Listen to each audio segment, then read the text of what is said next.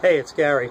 We're up on the boat affectionately known as the POS. About an 82, 83 Grady White, 20-foot Grady White, with a Mercruiser 3.7 liter, affectionately known as the 470. 170 horsepower, 4 cylinders. You either love them or you hate them. Most people hate them.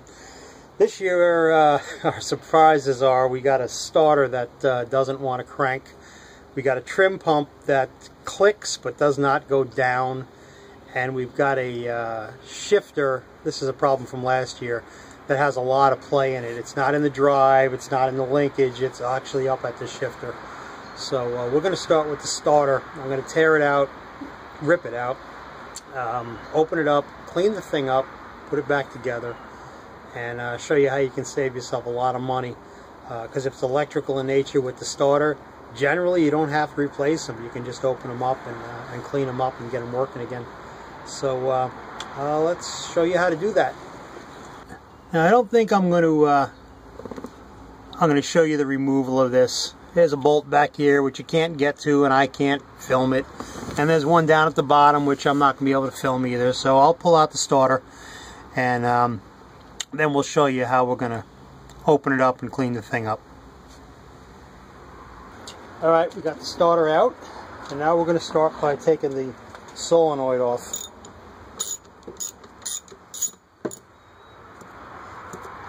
Just these three little bolts here.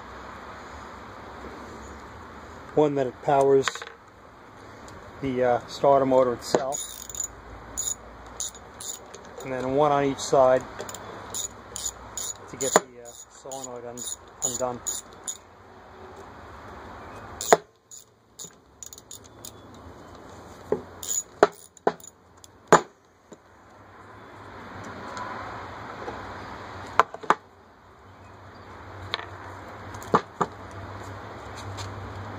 Bend that back.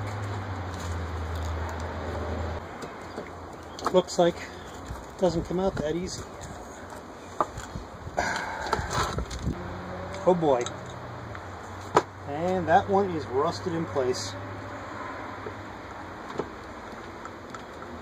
You know, it's never easy. I'm going to have to WD-40 it, maybe heat it a little bit, because I do not want to break that bolt off. Alright, I did get this bolt in the back out. And the way I did it was I WD-40'd it, I tapped on it a little bit, and then I went on there with a socket, and I just rocked it back and forth a little at a time, tightening, loosening, and eventually the loosening got better, and it worked itself out, so now it's out. The solenoid, I just had to really, the rubber was holding it up, I just had to turn it, and then it slid right out. So that's out. Bolts out. Well, this bolt's out. The other one actually fell out. I don't know what's going on with that. So what we're going to do, we're going to clean everything up inside here. You can see the brushes in here. We're going to, they look pretty good. Clean the commutator up and put it back together. And it should spin just fine after we get all the rust out of there.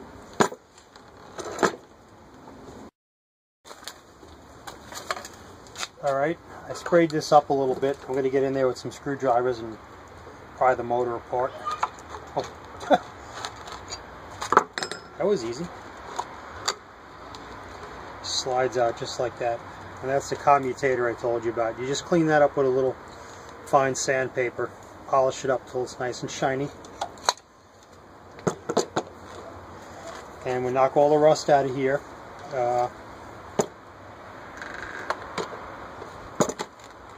Thrust washer that goes on the end. Don't lose that. We'll clean out the rust. The brushes look pretty good. We'll just maybe hit them with a little fine sandpaper too. And the thing should spin, should work fine. Now on the solenoid, what this thing really does is when you energize the start terminal, it creates a magnetic field. It pulls a plunger here, and it causes the pinion gear to engage with the flywheel. Also, when that plunger goes in, it hits that button at the bottom of the solenoid, and when it hits that button, It closes the contacts across these two terminals. This one goes down to the starter motor, makes the motor spin.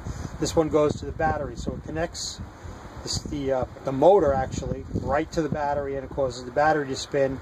When you de-energize it, the spring pushes it back, plunger gets retracted, little pin inside, the pressure comes off that, opens up the contacts, and the motor stops spinning. What happens with these, if you ever get that click click, this thing is energizing, it is pulling the plunger in, it's hitting the pin, usually it's hitting the pin, but the pin, the contacts are corroded or they've been arced so much that they don't work right, and you don't get any current and the motor doesn't spin, and then you bang on it and then it gets loosened up and it starts to work again. But what we're going to do is we're going to open this up to get to those contacts, because we did have that clicking but no spinning. And it also could be the brushes on that would cause it not to spin also, but I'm going to try to get this open.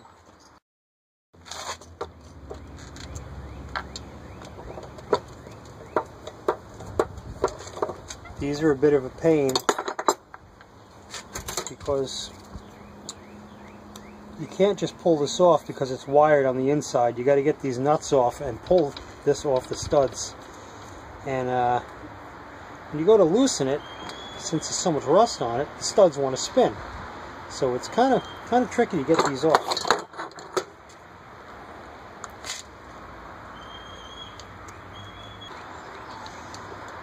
Worst come to worst, you could just buy another solenoid for it without replacing the whole starter, but I'm trying to save a buck on this one.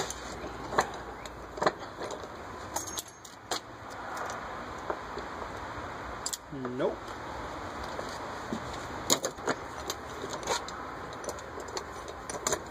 Yep.